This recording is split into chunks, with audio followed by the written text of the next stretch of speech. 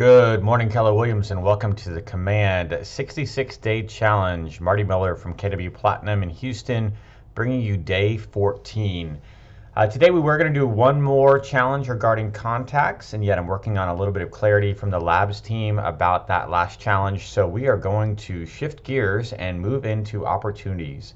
So opportunities is the handshake icon here on the left-hand side. Basically, you can see it's an ability to streamline your transactions and take advantage of data-driven forecasting. So if we click there, you're basically going to see two rows here for right now. So we have listings and buyers. It was interesting when the labs team put together all of the agents. Again, it was almost 30,000 agents that were involved in the labs process in developing Command. And they said, okay, so the life of a traditional seller or the life of a traditional buyer, what happens from beginning to end?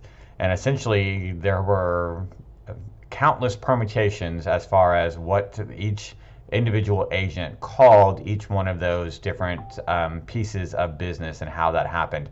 And yet everyone could essentially agree that there were four phases that the buyer or seller goes through. And that's essentially, they start off in some way or fashion as an appointment, they move into becoming active, they then move into becoming under contract, and then ultimately they close. So you can see those are the phases that are already hard-coded into our system. We're going to start off as an appointment, move to active, move to under contract, and then move to closed. So each one of these phases is set. However, under each one, we know it's all a little bit different. So if you click on appointment under listings, you can see that right now there are 3 stages within that phase that have been coded. However, if this isn't the way that you want to set up your stages, you can always come up here and click on Edit Stages and then change how you want that to happen. So for example, right now, if you're working on scheduling them, they're saying, yes, we'll meet with you, but we need to find a good time. That might be a client opportunity that falls under scheduling. Once you have them scheduled, but you haven't actually gone on the appointment, you could move them into stage number 2 of appointments, which would be scheduled. And then once you've actually had the appointment, you're moving them into kept, right? They kept the appointment. Down here, you can see the probability of each one of those actually closing. So when we're just scheduling the appointment, we're at about a 10% close rate, and you can edit each one of these within the edit button. So what's the likelihood that this deal is going to close and get me paid if I'm still working on scheduling? And then once I have them scheduled, what's the chance that it's going to close? Once I've gone on the appointment, what's the chance it's going to close?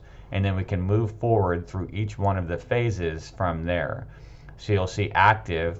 Now this one's a little bit different because I've actually changed these. In my world, I have basically the first stage of the active phase I call staging and photography, meaning that they have signed the agreement, they're going to work with me, and yet we're still working on getting staging done or photography done.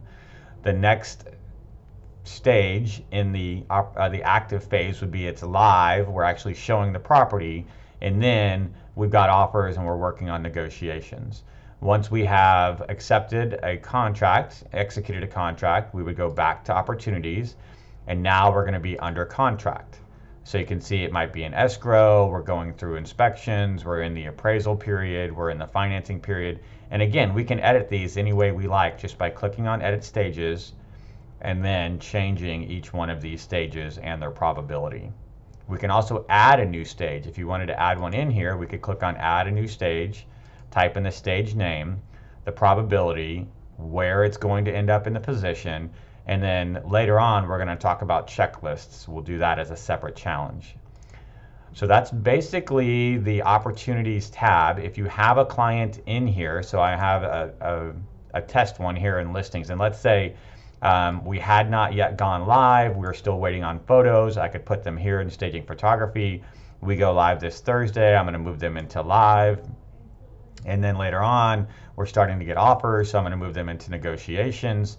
At the bottom, once I execute the contract, I can move them from this phase into the under contract phase by dropping them here.